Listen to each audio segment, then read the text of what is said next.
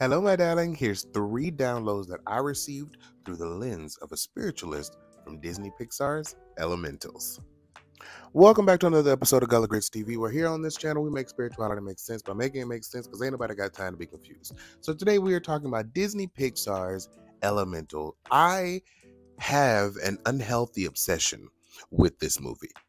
Extremely unhealthy. Because I have watched this movie the amount of times that I have hairs on my head. So first of all, the movie is about a city where all the elements are existing and they have their own like lives and things, and just it's just so incredible to see how they thought of this concept, really.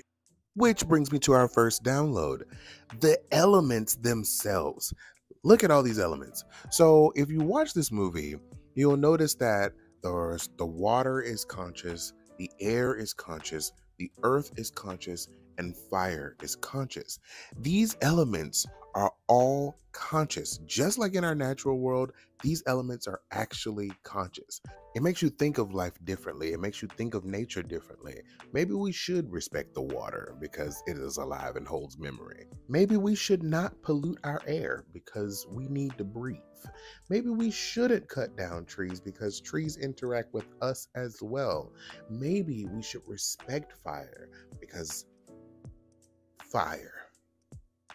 So the movie takes place with Ember and Wade, two elements different from different backgrounds that end up falling in love with each other. Now, one thing that was really hard was her family came from old country. Her family were immigrants from the Fire Nation. I don't know if that the Fire Nation. I don't know. But Wade had come from a very abundant place. He was basically like, living in the suburbs, and basically Ember was from the ghetto.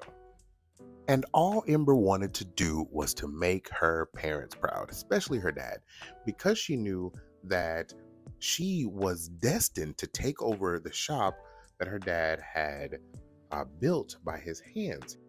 So, like I said, she only wanted to make her parents proud, but in the wake of doing so, she lost touch with who she was and what she wanted, because her entire life was basically about becoming the owner of the shop, and she never had a dream, so she didn't know what to do. And then along comes baby daddy Bloop Bloop, because I loved Wade. Wade in this movie, Wade, I want me a Wade. I love anybody with the name Wade so far has been on my good list. They've been on my nice list. Like Wade from Noah's Ark, Wade from Elementals, Wade in the water. I just love it all. So Wade comes in. He actually falls in when Ember is trying to control her anger. He actually gets sucked into her pipes, into her shop, and he's a city inspector. So he ends up writing her citations. Then they have this whole thing where she chases him to try and get the citation so the citation can be removed so her family shop does not get shut down. And in doing so, this is where their love story begins. Bringing us to takeaway number 2. Respect for tradition, but following your heart. So it is very difficult. If you are in any type of spiritual practice, or if you are just trying to become more spiritual within your awakening process, you are going to find that there will be traditional methods of doing things, but there's also ways of following your heart. What feels good for your heart and what feels good with your traditions.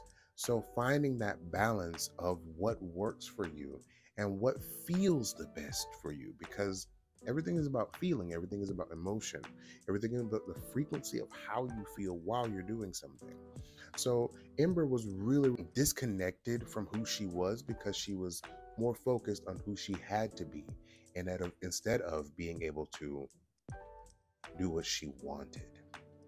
But Wade came in there giving these eyes. Y'all saw these eyes. If you saw the movie, Wade came in there giving these eyes.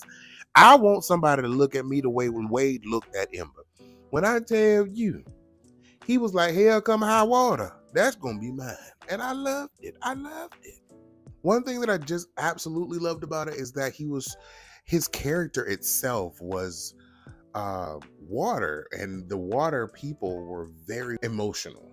They would cry at anything. If I had a nickel for how many times I walk around my house going, drip, drip, drip, goes the baby boy.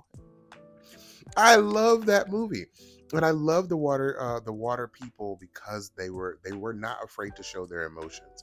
Loved that aspect of it.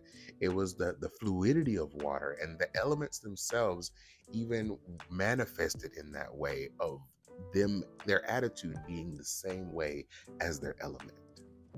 Now, child, Ember had it all. Ember had the anger issues. Ember was mad as hell. Ember was mad at the world, and she didn't know why.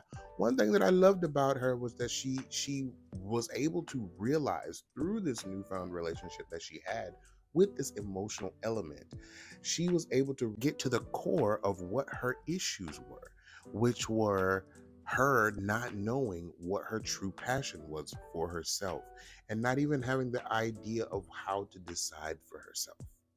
Which brings me to takeaway number 3, allowing yourself to be loved.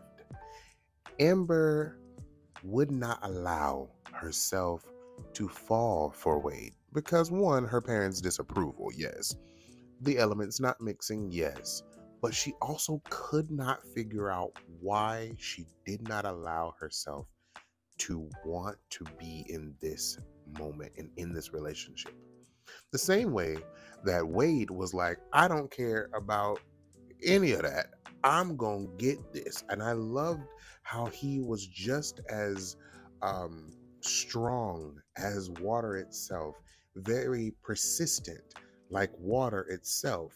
That same drip, that one drip, drip, drip, drip, that one drip that can make a hole in a rock over time.